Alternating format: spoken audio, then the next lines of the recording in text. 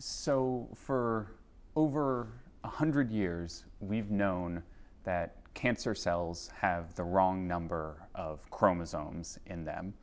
Most normal human cells have 46 chromosomes in them, and that carries the genetic material on them. But cancer cells, for unknown reasons, often have a different number. Cancer cells will have 45 chromosomes, 47 chromosomes, 147 chromosomes. Cancers in general have a characteristic known as aneuploidy when they have the wrong number of chromosomes in them. And we set out to study what having the wrong number of chromosomes does for a cancer cell. We were able to make and study cells that have the right number of chromosomes or cells that have the wrong number of chromosomes, and then we could convert them from normal cells into cancer cells and then try to study what having the wrong number of chromosomes did to the biology of cancer cells. What we found, I think, was really quite surprising.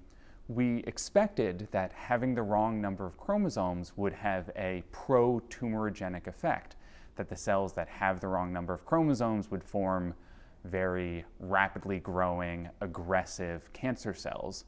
But what we found was actually the exact opposite. Cells that have the wrong number of chromosomes actually grew quite poorly. They formed less aggressive tumors, and they didn't grow very well at all.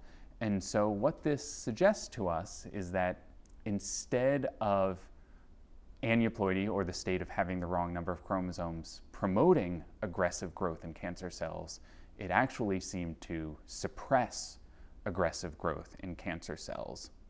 At the same time, we also found a second unexpected phenomenon in these cells.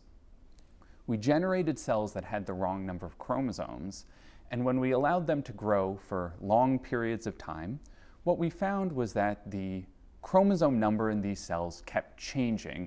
We found that these cells underwent a rapid evolution in which they changed the number of chromosomes that they had. And this evolution, we think, could be related to a type of evolution that's going on in the cancers themselves, where they're evolving to a more aggressive, highly proliferative state over time.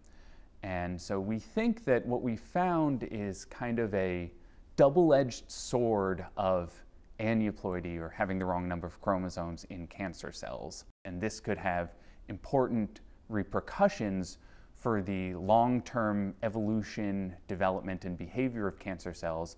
And I think it could inform how we think about treating these cancer cells that have the wrong number of chromosomes in them, and what we can do to potentially block this evolution.